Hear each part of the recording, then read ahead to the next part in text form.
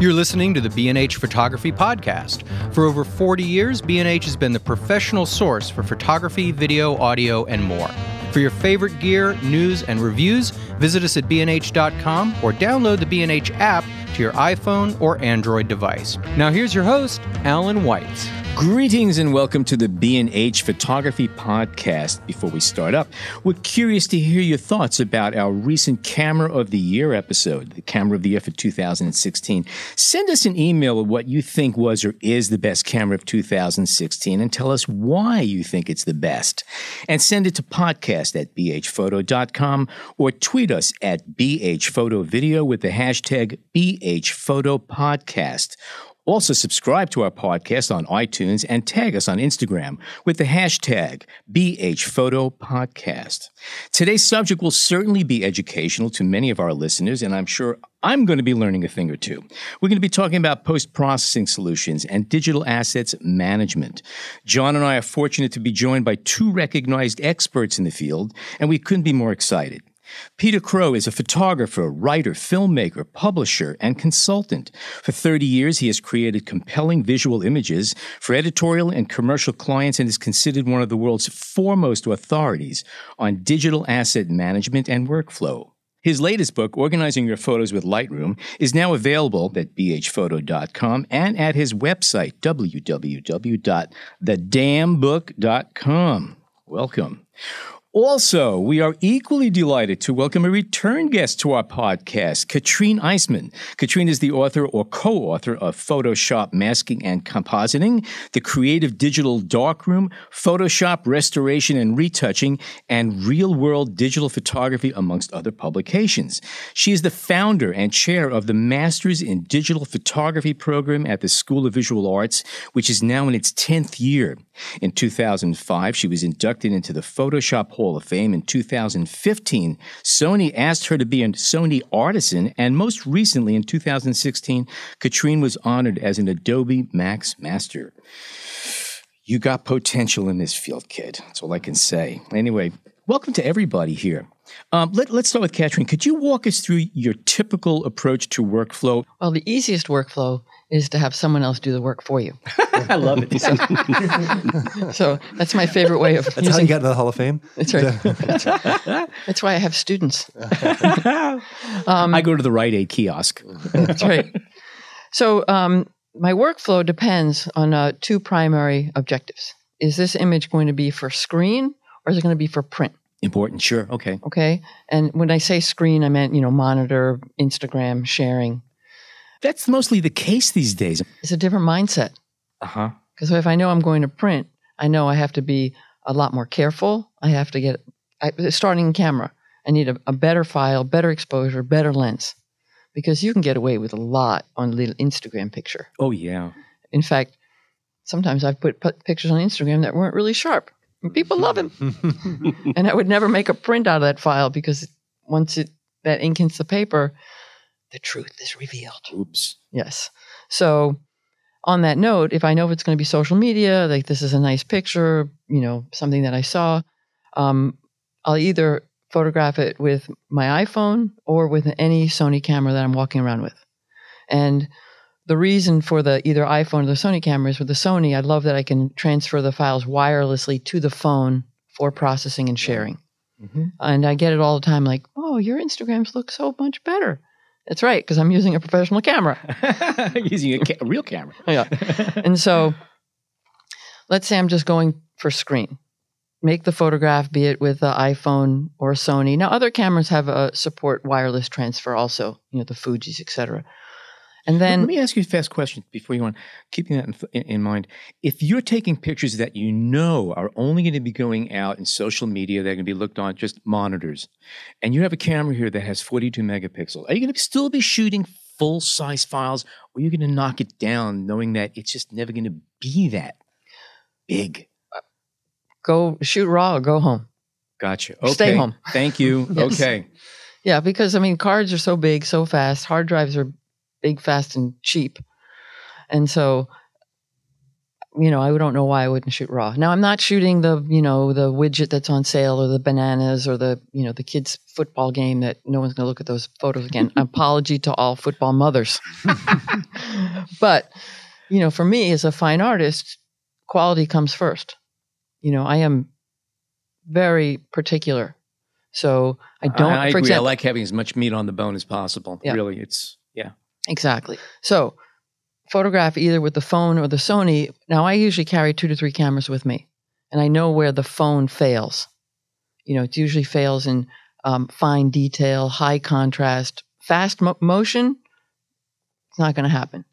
So I'll choose the right camera for that moment. Mm-hmm. And then my go-to app is Snapseed. So it's a Nick piece of software. Now it's owned by Google. It's free. And I just love that app, what you can do with it. There's things that you can do in Snapseed that you cannot do with Photoshop. Such as when you transform, there's full transform in Snapseed. I can do vertical, horizontal, and rotate at the same time. Let's say I did this yesterday. I photographed the One World Trade Center. And of course, I'm on the street. It's leaning back. Mm-hmm. And I did the vertical. I improved it. And it filled in the corners. You corrected the keystone. Yeah, and it filled in the corners. It's like content-aware crop on a phone. I like that. I showed that to Adobe so many times. Like, come on, look, it's here. It's free. I mean, seriously. And the ambient slider in Snapseed, I don't know. It's a secret sauce. So, and it gets better. And there's more. I love this application. It's non-destructive. Important. Yes. It's non-destructive, meaning I can process a file, go back a year later, open it again, Snapseed, all the edits are live. And I can copy edits to other files, meaning I like a look, because I always try to post 3 images a day, like a little series. Yeah. So I want them to look the same. I can't remember what my thumb did, but once I have it nice, I can copy those settings, open the next file, boop, insert, they look the same. So it's pretty sweet. So you're only going to Instagram with what you do for Snapseed, though. That's only for Instagram. Yeah, Instagram. Yeah, Facebook, Twitter. Yeah. The problem arises though when people see those pictures and they go, "I want to buy a print." Like, because then now I have to try to replicate it on the desktop. And that's a challenge. I try, but it's not as easily done because of the secret sauce they have. And I have tried. What will you try with? I mean, what program when you go? I don't work for Adobe, but I do bleed red.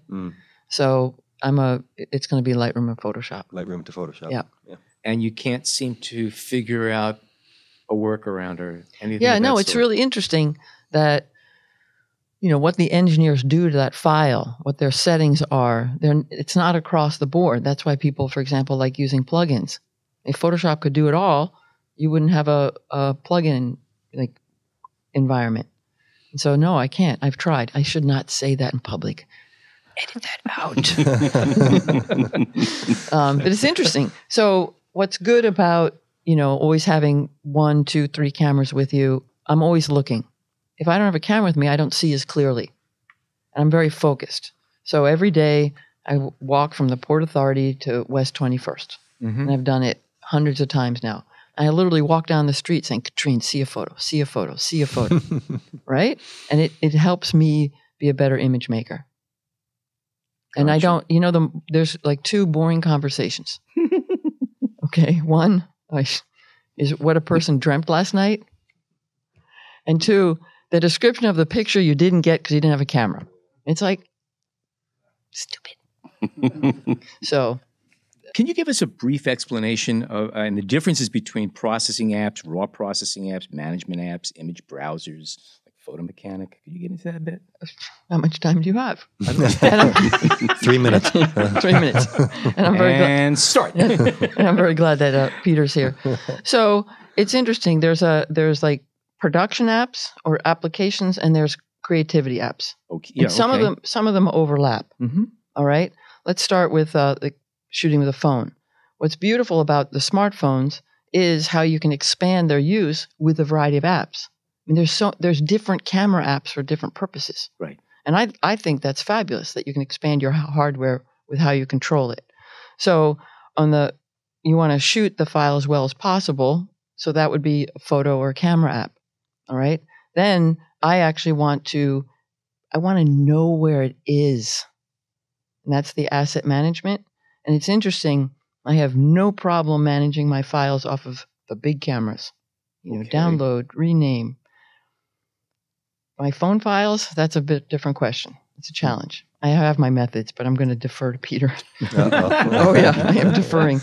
And so then the creative apps are the processing. I mean, a raw file is by nature flat, dull, and soft. Right? I mean, that's what a raw file is. Right. So it's up to us as the photographer to think about, why did I take that photograph? What do I want to enhance? What do I want the viewer to see?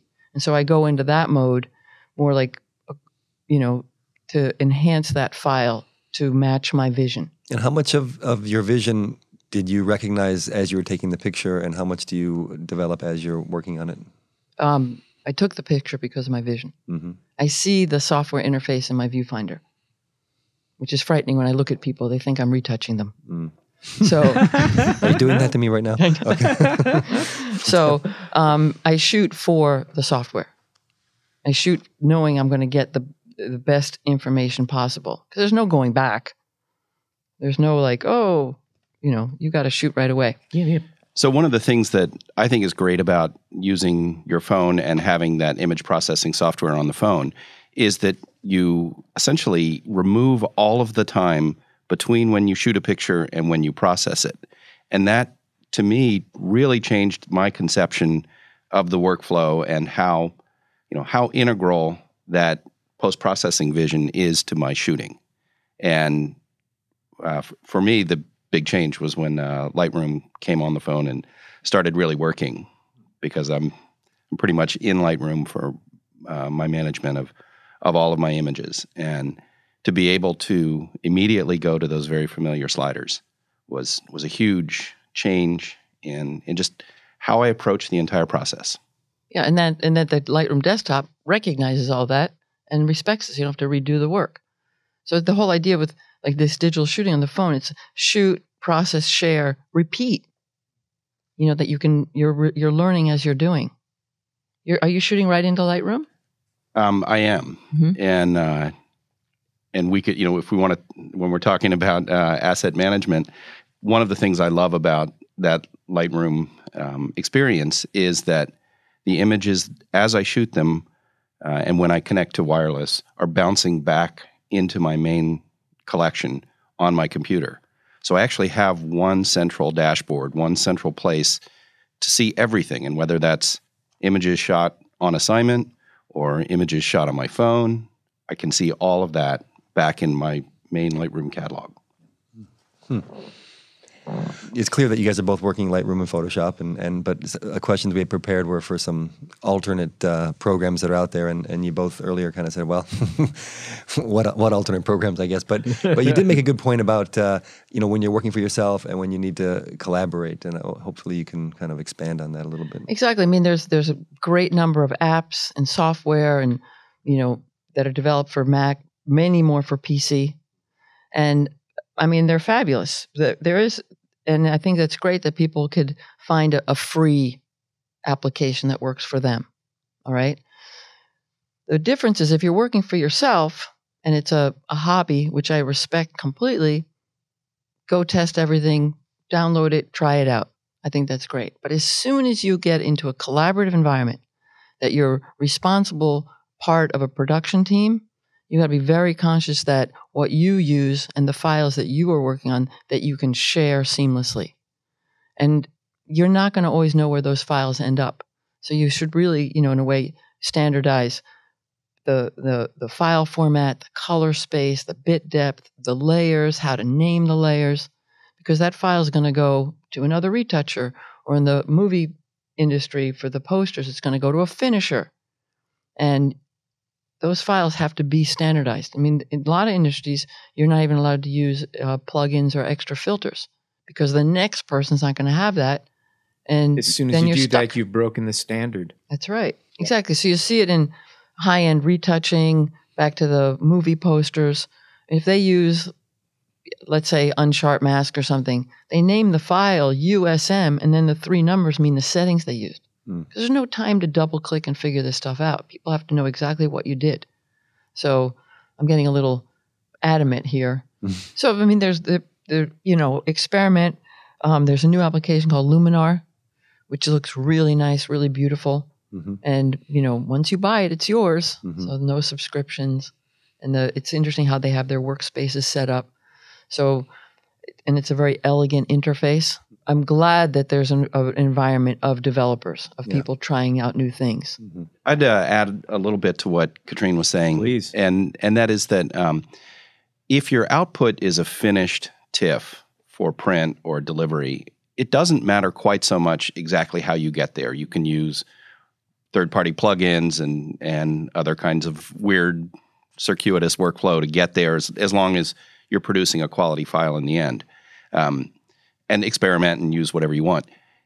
If you're talking about a non-destructive image editor that you're using for your entire collection, then it's much more important, in my view, that you use something that's going to be around, because those changes aren't really baked into the files.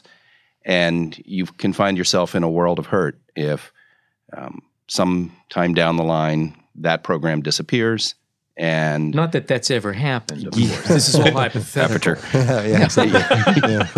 Yeah, and I do some consulting. When I get back to DC, I'm helping some high-profile photographers get their stuff out of Aperture. Oh, really? And it's they have years of work locked away, and on one level you'd say, well, you can trust Apple to be around, and yeah, they are around, but it didn't become as important to them. And one of the things I like about Adobe is the work in photography is absolutely central to the company's future. And so there's no way they're going to say at some point, sorry guys, photography is not part of our gig anymore.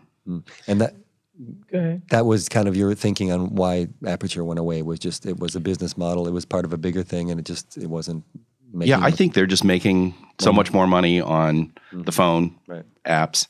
Follow the money. Yeah. Can we jump back a little bit? Can you explain a bit about non-destructive editing compared to other, and sure, talk about some programs that are one or the other? Sure.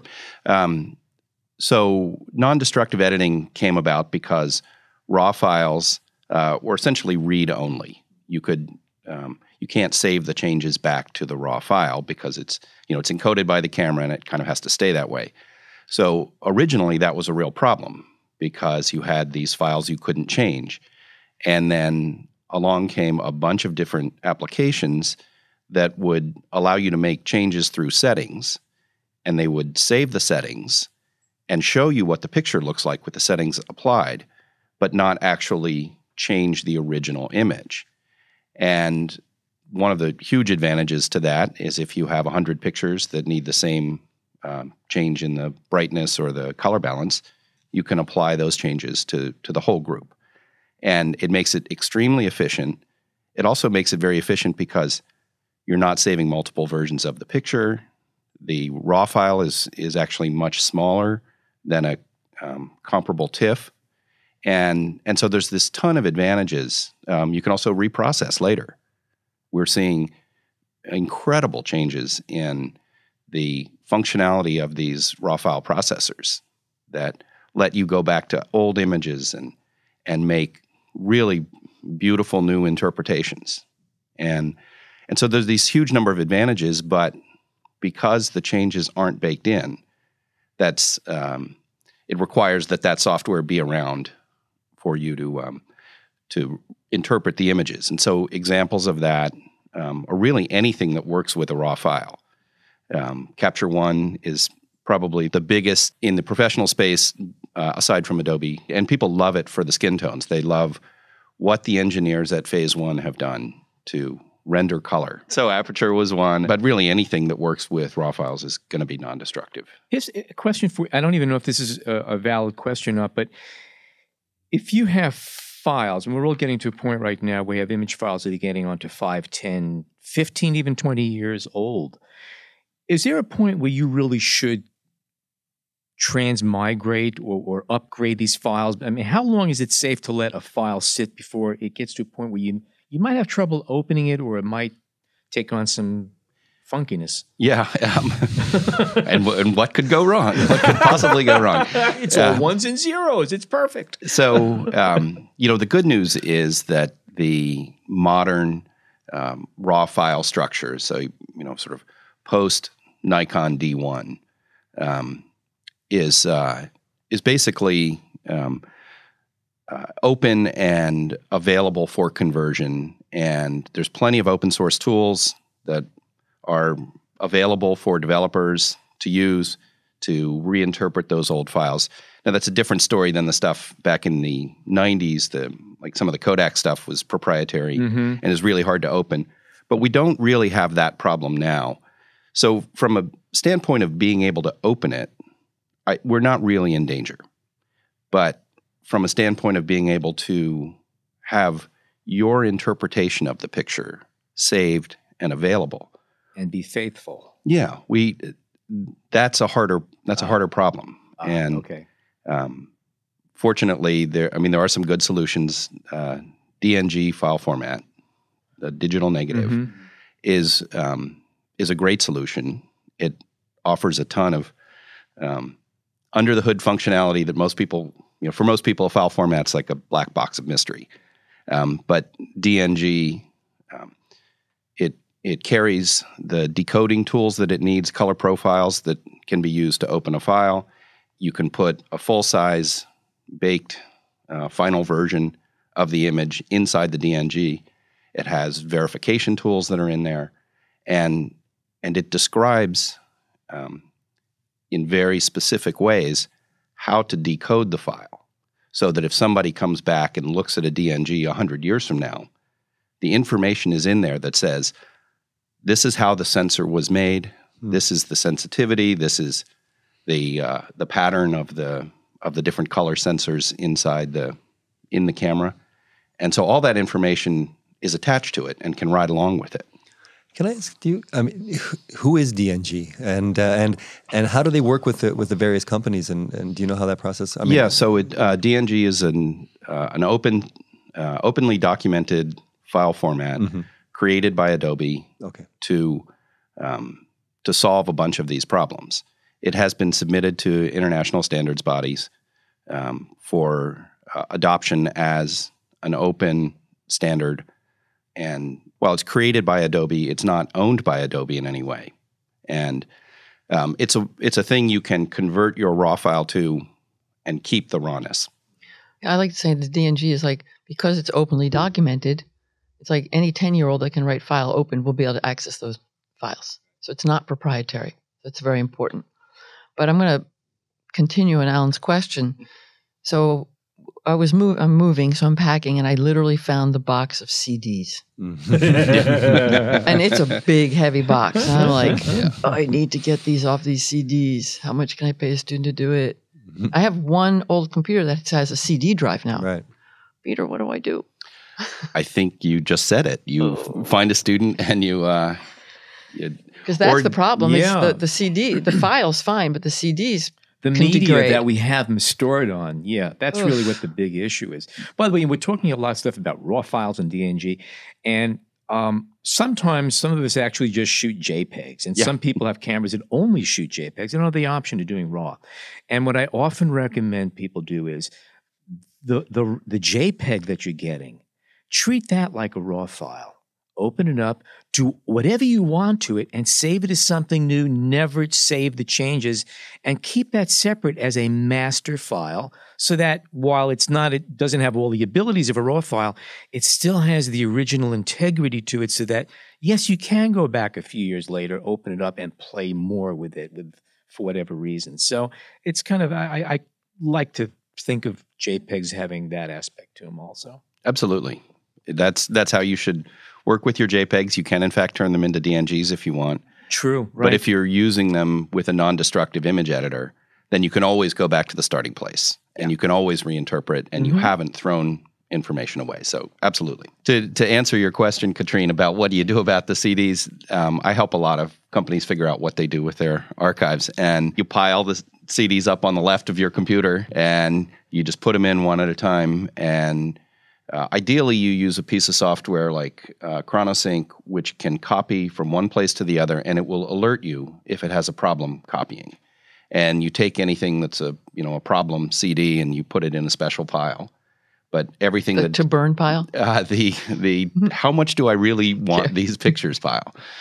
And hopefully you have some idea what they are. And but it is absolutely time to get anything off of old media, and that includes old small hard drives that are sitting around. If you have a bunch of stuff stored from 10 years ago sitting on a 20 gig hard drive somewhere, it is time to plug that sucker in and pull those onto a new big. And what's your recommendation then for that new big drive that you'll put everything on? For most people, it's simpler is better.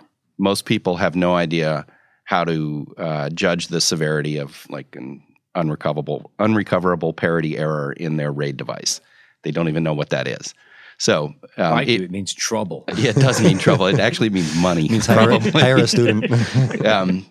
So if you can fit your entire photo library on one hard drive, do that. So then it's simple. And would you recommend solid state over? So solid state is awesome. It's very stable. It doesn't break when you drop it.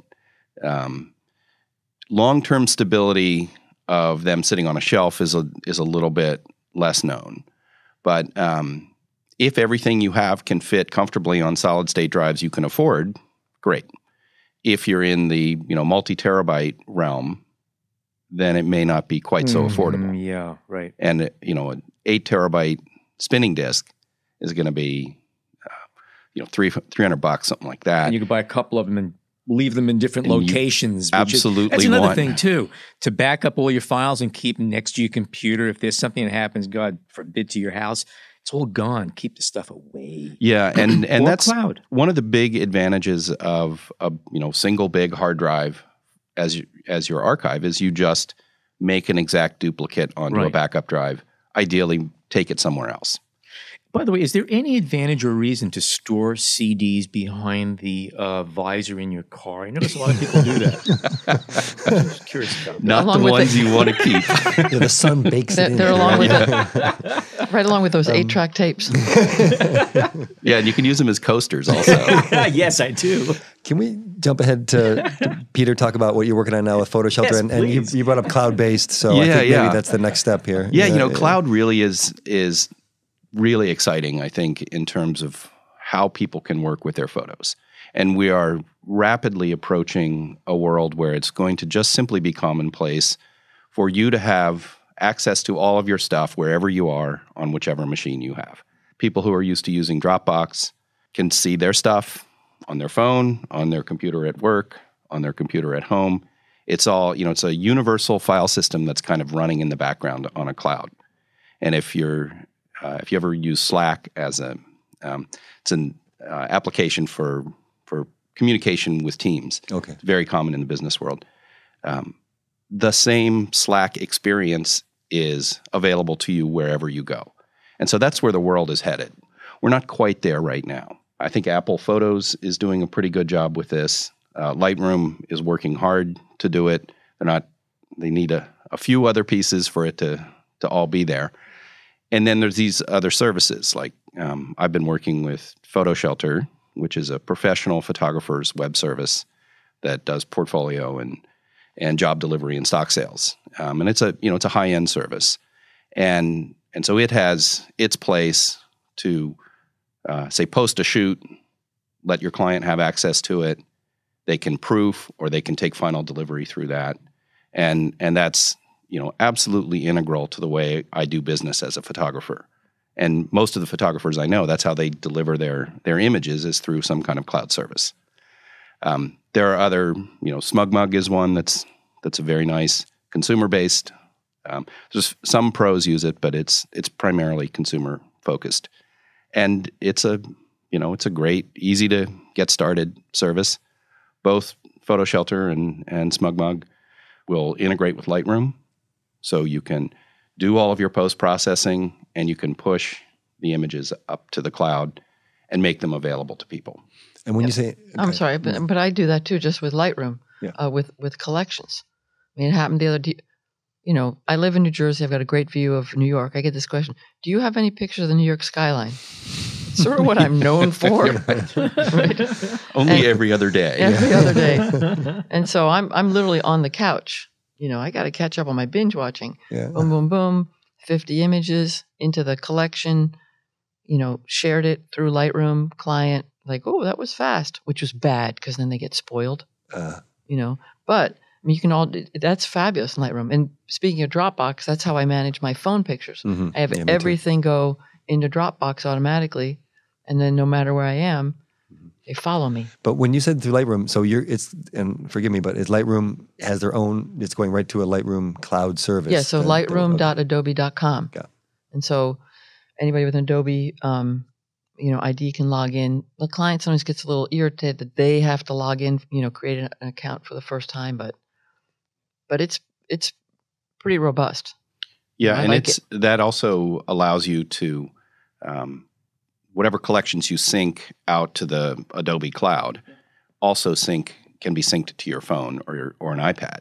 So one of the things I do with that is I take my portfolio images or recent events or my favorite family pictures, and I make a collection and I push that out. And so I have it on my phone. I have the ability not just to push those images from my phone into a central collection, but to then also take images that I love and put them back on my phone and have this kind of live link. And it really lets you see your pictures and live with your pictures in a pretty remarkable way. And you can even, do some cropping and processing, right, if the images aren't, perfect at that point.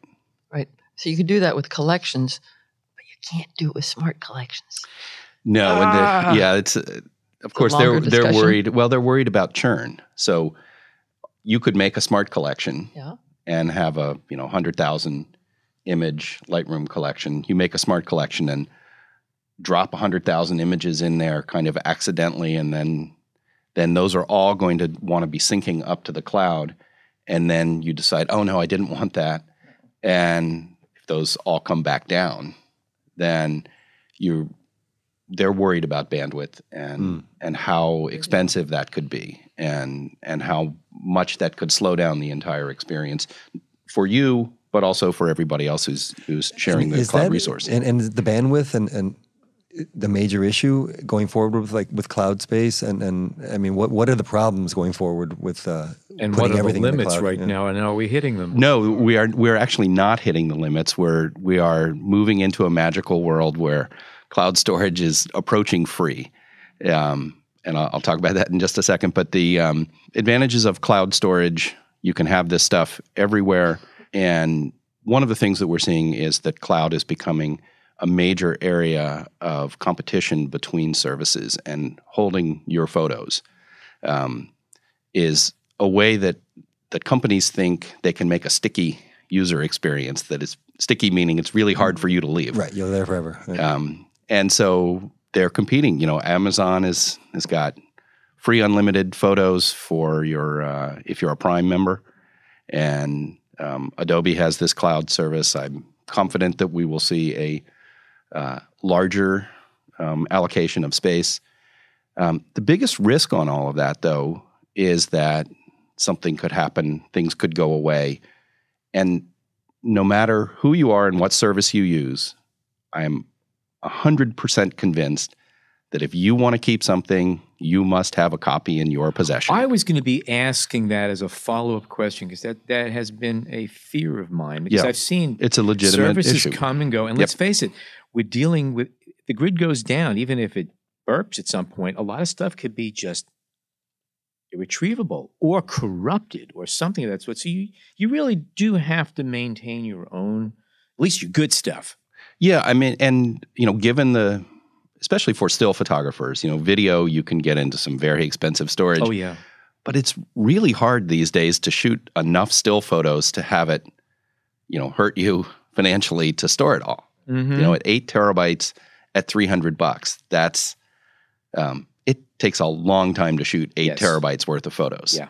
And so, yes, absolutely have your own copy. And I don't consider that you have your own copy unless you have at least 2 copies, because any device could fail at any time with no notice. I actually just added a third layer to my and there should be a third, really. Yeah. Yeah, Peter taught me the idea of the 1, 2, 3, right? So it was like one database, 2 different medias, 3 copies. Yes. Uh-oh. Close. Is that right? Yeah. 3, 2, 1. Edit that out. 3, 2, 1. I'll add my spin on that. You know what Murphy's Law is? Anything that can go wrong will go wrong. Yeah. Do you know what Alan White's law is? No. Murphy was an optimist. So anyway. And 3, 2, 1 is 3 copies, 2 different media, 1 stored offsite. Yep. Right. And the 2 different media, so 3 copies, you have your primary copy. There should be a local backup that you can update frequently and easily. And then there should be a disaster recovery copy stored somewhere else. That disaster recovery copy, one of those should also be a different media so that you're not only dependent on hard drive.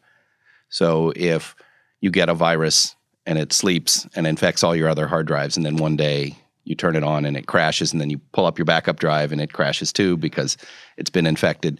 So having a second media. What would that media be? The cloud or a CD? Could be cloud. Could CD? be a Blu-ray disc. Okay. Could be write once, a write once hard drive. But cloud is increasingly becoming a really viable alternative. And I guess, given the news of late, what's the concern with someone getting to your images in the cloud and security? Are they running for president? You never know who may be running for president. So it's a real concern, and I think that's an issue that we have to look at. So one of the ways that I try to feel more comfortable about that in the work I was doing with that I do with PhotoShelter, we have a dedicated 24-hour security team. That is their only job. And so if you need to make stuff available over the internet using a service where you have a pretty good idea that somebody's job is to defend against it. If some of your photos are things that should absolutely never, ever be seen by other people, or there will be very serious repercussions, then you probably want to think really hard about where that's going to go. Naked celebrity photos. Yeah. I did some consulting with a let's see, how can I say this? Somebody who was part of a royal family, and there are images there that must not ever be seen by anybody. And the only solution is private copy, local media, probably not even connected to the internet. Did you see them? No, I don't even know what they are.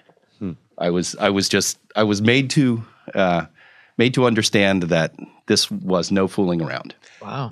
Can those photos be destroyed? Is it possible to destroy if it's on the cloud? Well, I mean, if they're I guess they want the photos for some reason. Yeah. But you can delete a photo to non-existent, right? That is true. Throwing it in the trash or recycle bin and emptying it doesn't necessarily do that. It leaves it's essentially like you wipe the entry in the table of contents, but the pages are still in the book. And if you knew how to go find those pages, there they all are. So yes, you have to wipe a drive, and the security that comes with modern operating systems actually does a pretty good job. If you format a drive and write zeros, you have to be somebody like the Russian or Chinese government or the United States government and be willing to spend as much money as a nice house to go recover that. So they're not doing that to try and find your puppy pictures. Your puppy pictures, right?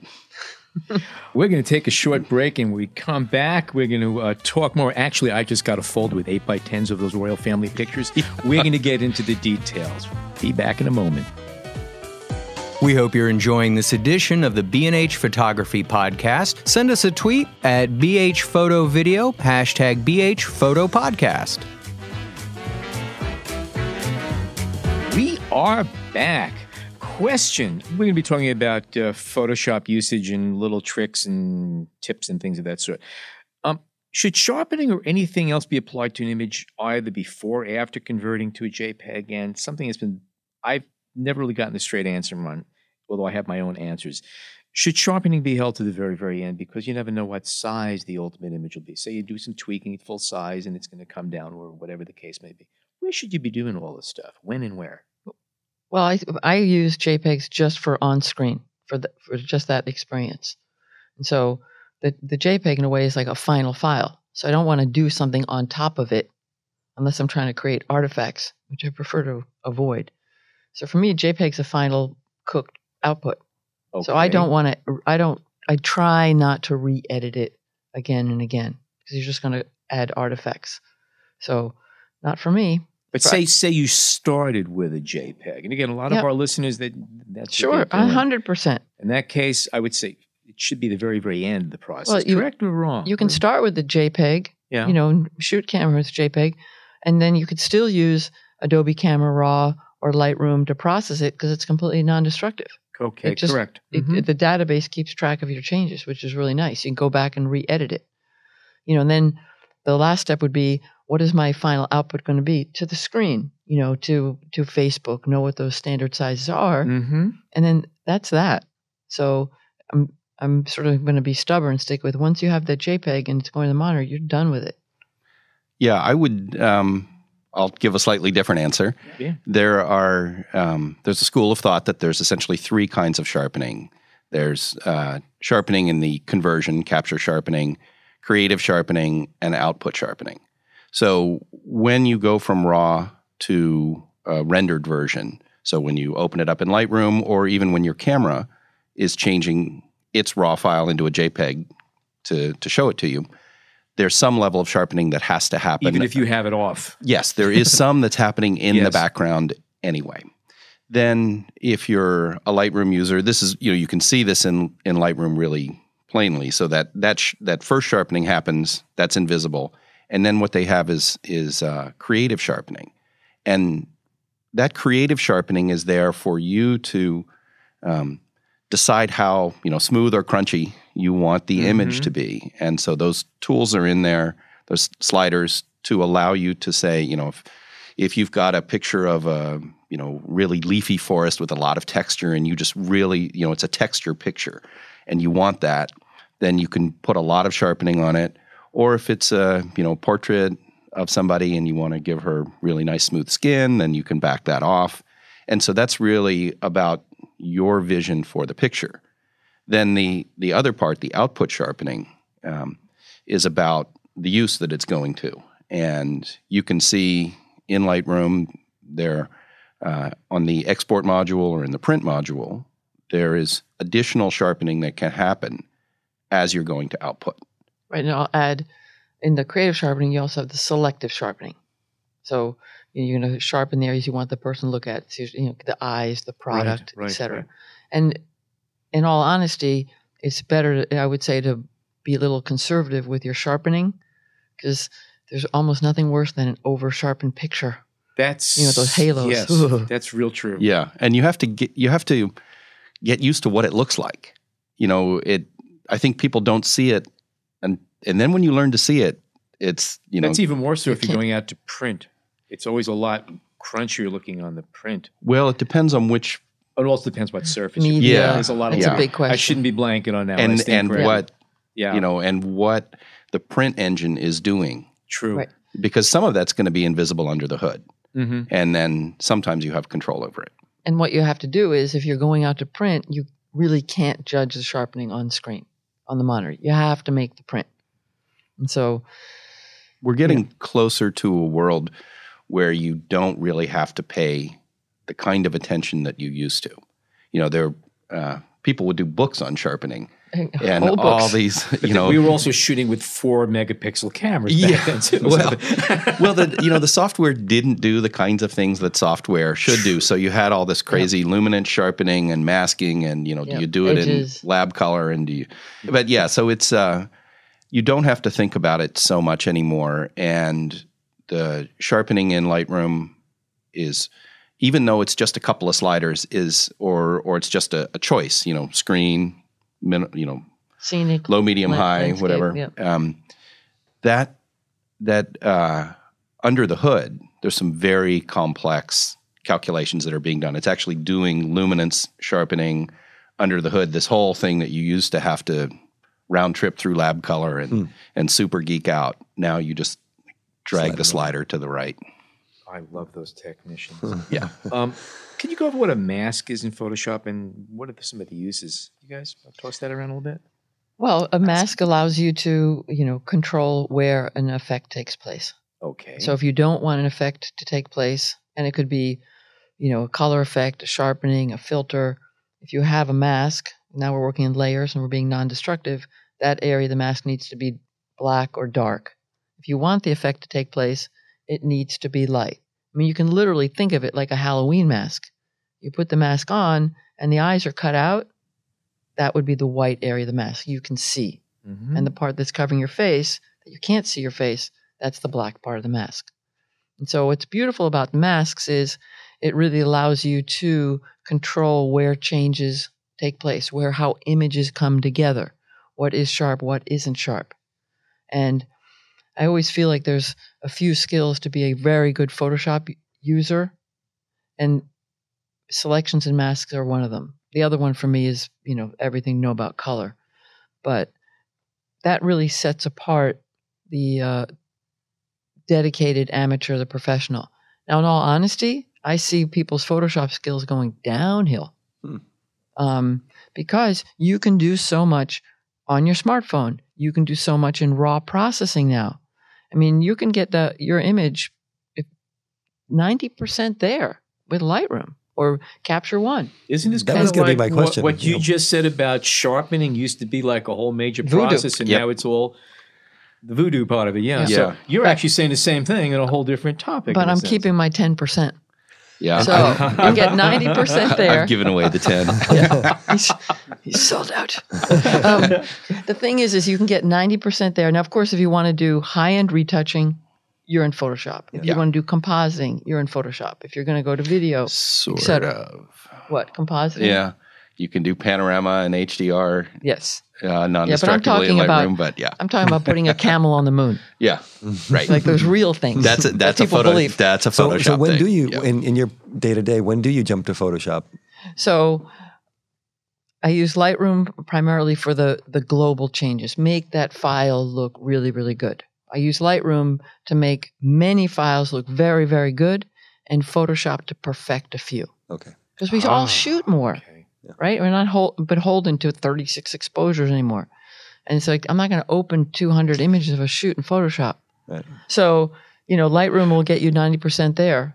And then if you're going to make a large print and you're going to see everything, you've got to go into Photoshop to do that final refinement. That was actually a question I wanted to jump back to because you had said it depends if you're going, to your phone or to print, and we never got to your workflow for print. Oh. And is that kind of what it is? Then you put it to Photoshop and make. So the when I final know I'm touches. going to go to print, I need to look at every pixel and check it out. It's amazing. You make a print and suddenly you're like, what? I Yeah. never knew that dust spot was there. Oh yeah. You don't see it. Oh yeah. And so, and also looking on screen, it's very seductive.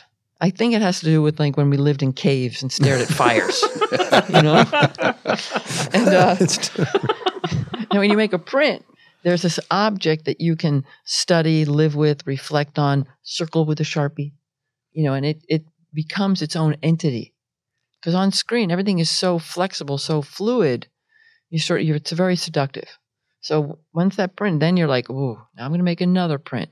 What can I do to make it better? Because it's, media, ink, etc. So the print is really that ultimate step. And that, for me, I need Photoshop for that. Now, I hear people like, oh, why doesn't Lightroom have layers? Why doesn't Lightroom have masks? there's an application that does. Or I will use a Jeff Shuey's line, Photoshop is a great Lightroom plugin. Yeah, I tend to use it for professional assignments, for that one master file that's going to end up, or the small number of master files that are going to end up being used in print and reproduction. Occasionally for stuff I print, but I print a lot straight out of Lightroom without round tripping through Photoshop. Here's a question for it. Considering the 2 gigabyte limit on PSD files, a 4 gigabyte limit on TIFFs, and the long saving times associated with compressed files, what are the best practices when working with larger size multi-layer projects or panoramas? So the Adobe's addressed that limitation with the PSB file format, Photoshop Big. Oh, okay. Which is now, up to 65,000 pixels in width or height. Yeah, it's gigantic. The gigabyteage is because that 2 gigabyte limit that used to be it still is a Photoshop document. Man, compositing and retouchers hit that easily, especially now with these, you have a DSLR or mirrorless camera with 42 megapixels. So PSB works for that. Of course, there's one application that will open that file. It's Photoshop. Adobe's also done a great job in saving in the background, or saving now. You can close your, it'll just close it when you're done. And they really stepped up, especially with panoramics, because people were easily hitting that limit. So PSBs, and don't use them for regular Photoshop files because they are bigger, they don't have as much compression, and they take longer to save. But for production and these big files that we work on, you should investigate PSB. Yeah, and there's one of the reasons that 2 gig limit exists is there's a lot of subsystems out there that your images or that your files actually pass through. They can't handle all that capacity? Historically, they just haven't been able to deal with files that big. This is an interesting thing, and I've never been quite clear on this myself. The differences between curves and level adjustments in Photoshop. What exactly is the difference? I use both of them, and they seem to do the same thing, but what is the difference? The difference is how you actually interact with the file. So levels gives you 3 places that you can manipulate the data: the shadows, the midtones, and the highlights. Okay. And you can see the histogram, and that's what it does. Curves gives you up to 16 points on a curve. If you want precise control, you're heading into curves. Is also less destructive to the image quality. Yeah, as long as you're using adjustment layers, and I will start shouting. Oh, because that's something that if you want to work non-destructively and take care of your file, you've got to use adjustment layers. Okay. And a lot of people still don't, and it really gets me upset. I should start a movement or a change.org campaign. Sounds like that's the answer to the question that we had. What's the one thing about? Oh, I've got 2 that. Yeah. Oh, okay. Yeah. Okay. So good. I mean, it's I am so glad I started working with Photoshop. I mean, literally before it was released, so version 0.89. So it was coal operated back then. Pretty right? much. Yeah. That's right. Yeah. Bellow. Because if I look at Photoshop now and go, oh my gosh, I need to learn this, it would freak me out. I mean, it's a 10-ton gorilla because it's such a big application because so many different kinds of people use it. Jason and I were talking about that just yesterday, but you mentioning how complex it is. And my reaction was, I don't think anybody knows the complete Photoshop. I don't know if you There's can. probably 3 people in San Jose. They do not have a social life. The good thing about that is what you have to do when you're using Photoshop is you really have to filter in. This is what I need to do and not let yourself get distracted. So for people that are, the 2 things that really upset me when people working on their images is they don't use adjustment layers because adjustment layers are very small in file size. They support opacity. They support blending modes. They support masking. You can drag and drop them across files. So I love adjustment layers, so I'm very adamant to use it. And then the next thing is the command key for the eraser is E, and that stands for evil. Because you're deleting pixels. Right. I mean, those 2 tools. Mask them instead. When I try to get them come on, take the eraser out. Of course, I'm not winning that war. But of course, it's really just a brush. But because once those pixels are gone and you save that file. So something that may not be immediately obvious, but once you think about it, it makes a ton of sense. All Photoshop is really doing is pushing numbers around, right? It's digital photo is an image converted to numbers. And so each pixel has a value of, red, green, and blue if it's an RGB file. And all of those tools are math geek tools, curves and histograms, and, levels as a thing that works on a histogram. The first however many versions until we got into Camera Raw and Lightroom were all really they came from the DNA of Thomas Knoll, who invented Photoshop, who's a math whiz. And that was the thing that he did. And that's why all the metaphors and all the visual interface is all math. In the more modern applications, it's not math. It's exposure. And it's measured in f-stops, stuff that photographers understand, or color temperature. And so as we, as the evolution into Camera Raw and into Lightroom and now, a million other apps, they are presenting this information to you as a photographer. They just changed the language or the dialect in a sense. Yeah, it's how you present the information. It's that, and it's the metaphor and how they work. Metaphors. It's not just it isn't just the label of the tool, but it is also how do you split up that math in a way that makes sense to a photographer. And what that does is it lets the software interface recede so you can concentrate more on the image. And that's so important. Yeah. Instead of trying to figure out what, Gaussian blur actually does. It's like, oh, it's named after a German physicist. Does not help me use it. Yeah, high radius sharpening, which was that wonderful trick that essentially is clarity. And it's look in a 50 pixel circle around here and boost the contrast just in that little local area, which, super geeky and not a thing anybody would ever figure out on their own. Yep. Now it's a slider. Yep. So I think, we're in a great time with digital photography and digital imaging. There's lots of choices, be it your smartphone or a high-end camera, be it a free app or a professional application. And, I love when people say, oh, everybody's a photographer. I'm like, great. Yes, it's great. Awesome. Exactly. That means awesome. More people are becoming visually astute, are smart, are interacting with the world. You have to, most of the time, go out to take pictures. So you're not isolated. So I think all of these options are great.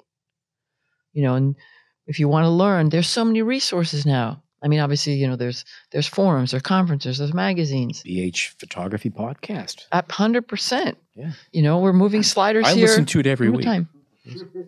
One last question. What could you recommend as being essential extensions or plugins for Photoshop? Anyone who's working now on the tool. Yep. I love the Nick plugins, which are now Google. Right. And there's a number of reasons to love them. I love them when I had to pay for them. but Silver Effects Pro. Yeah. If you like black and white photography, that is fabulous. So I still have installed. I can access it either from Lightroom, from Photoshop. It's killer. And it's like people are like, oh, I can do that in Photoshop. No, you really can't, because they put so much engineering into it. So the Nick features are great. Perfectly clear, perfect exposure. Topaz Labs has great plugins. So you want to take a look at them. What's great nowadays about software is they always have those free trials. Yeah. It's sort of like Crack Dealer. It's great. But so you can try it on your own pictures for Actually, my Crack Dealer's name was Nick Silver, so it all works out pretty well. So you can try it and see if it's going to fit your look. Do you want the overcooked HDR or not? So, we can really enjoy that now. So I think there's some really good plugins out there. I hardly ever use any plugins. Occasionally I'll pull up Photomatics for HDR, but I like what I get out of the raw conversion. The stuff I do in Photoshop typically is cleanup or compositing for a master file that's going out to a client delivery. For my own work, I'm much more about what I can do with the camera and my understanding of how the processing, the raw file conversion is connected to it. It's I feel like it's a natural extension of what I used to do in the darkroom with black and white photography.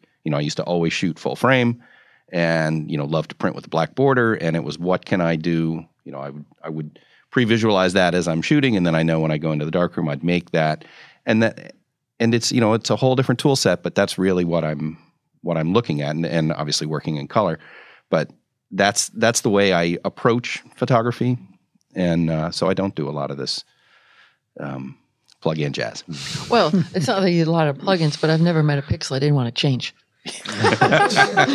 There's one more that I did want to ask about noise reduction and and the proper approach, and that will be the last of the that's a touchy questions. one. Any Noise.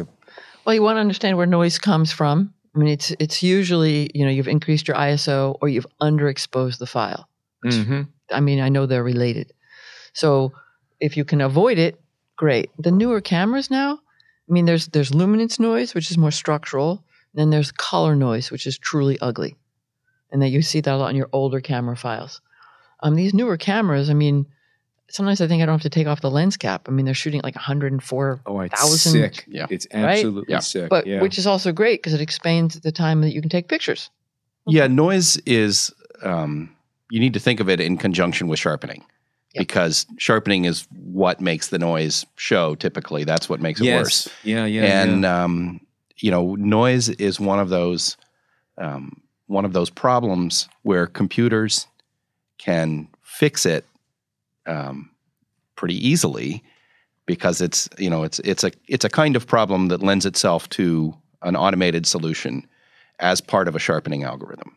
And I found that the noise reduction in Lightroom is really, really good, and it ends up being a little bit of a iterative process where I get it as sharp as I want, then I do some masking, which reduces noise and sharpness in smooth areas of the picture, and then particularly for small sensor cameras, I end up needing to do some noise reduction. Underexposed pictures off of my phone or off of one of the small pocket cameras that I use, I almost always have to do some noise reduction. But then I'll go back and have to tweak sharpening or detail at the same time. But it's amazing what dragging that slider to the right can do. Yep. Reducing noise often softens an image because noise is unwanted signal. So you're softening it by, let's say, denoising it. And then the sharpening is trying to bring those details back. So it's always a give and take. Another thing I do is I'll push the black slider down to make those shadows go a little richer, a little darker. And it's like, boop, bye-bye. Because people don't look in the shadows anyway. So, and back to the cameras nowadays, I actually like when I shoot at like 3200, like on the Sonys, or 1600.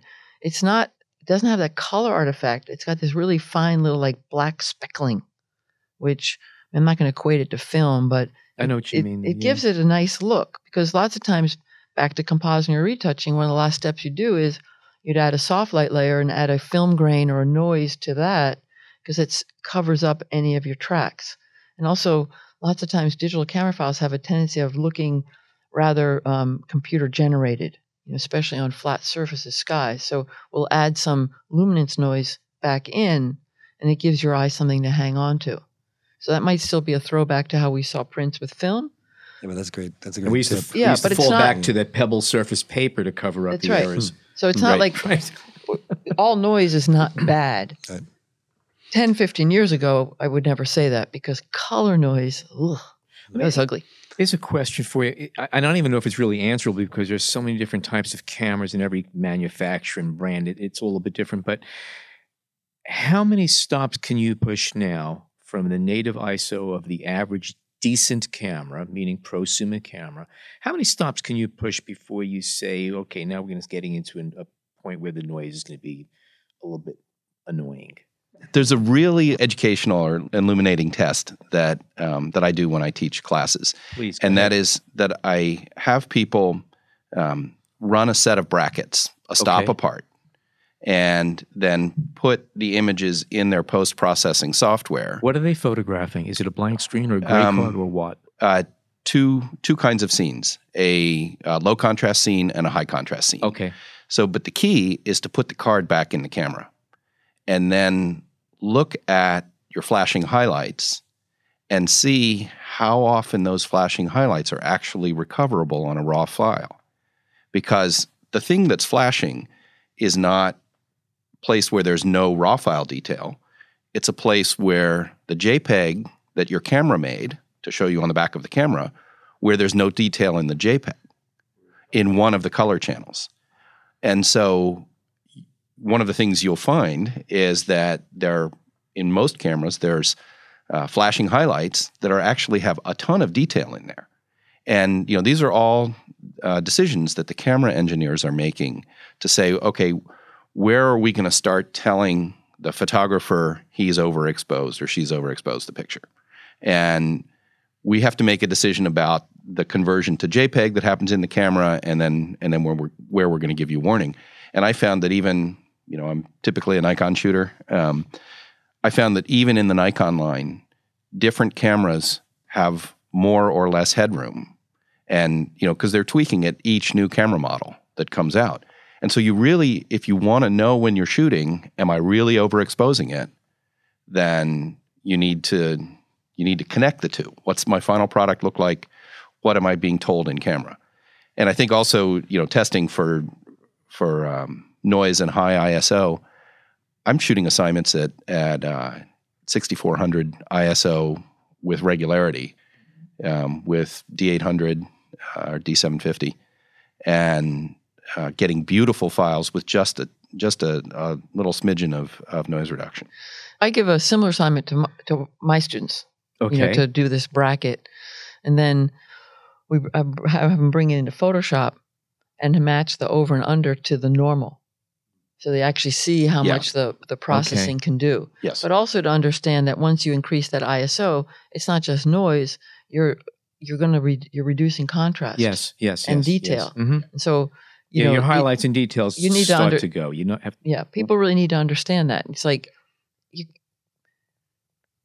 you can't really trust what the manufacturer is saying. You need to test your own equipment in your own working. And by the way, the takeaway really is run a test on your gear and just see what the tolerances are and how far you can push your camera. You should also test all your lenses. Oh, yes. And that is one of the things that it can be shocking. Okay, well, I tell you, I know I've learned more than a thing or two today. This has been terrific. Really appreciate it. Can you guys tell us a little bit about what you're up to right now, upcoming projects, Katrin? Sure. Well, I'm concentrating on the Masters in Digital Photography program at the School of Visual Arts. Mm-hmm. Because I could probably update the courses like each week, which I really don't want to do. But I put a lot of time into that program. We offer it both in classroom and online. And as a slight spin-off from that, SVA is now working on type of certificate programs. And we're working with a developer called Cadenze.com, and they've asked me to develop really practical courses for photographers. So we're working right now on photographers to videographer, photographer to 3D, because photographers have, and there's one photographer to asset manager I was going to talk to Peter about. He doesn't know that yet. Yeah. We have visual skills. And so what it's important is we're taking those photographers and giving them very well vetted and concentrated information with experts, all video based. So that first course will be released in July, photographer to videographer. I know we're not going to make filmmakers in 45 hours of content, but people get asked, can you do this? And as a photographer, you better say yes. Safe to assume you're going back to Cuba sometime soon? Well, we're offering a trip in Cuba in March 2017. Only 10 students. We live in homes of private families and walk 6 to 8 miles a day. Wow. 6 to 10. What am I saying? 6 to 10 miles a day, all through Havana. As I keep saying, you should go to Cuba before Starbucks gets there. I love it. You're correct. Yeah. Peter. So I'm coming off a 2-year stint as a product architect for PhotoShelter's corporate library product. And that was really incredible experience for me to be able to design a cloud service and get it implemented. I still do some work for the company, but not as the product head. And so I'm headed back to writing books, and I've got a couple in the works. The one that is consuming me now for days and nights is book on how to digitize photo collections and how to do it really fast, and then how to make it useful, how to annotate it. I guess you mean prints, like or well, not it's necessarily? prints and slides and negatives. Okay. And this came about because we moved my dad into an apartment, and there was an amazing photo archive in that house. And that's stuff that goes back to 1850s, I think. And everybody in the family wants to be able to see this.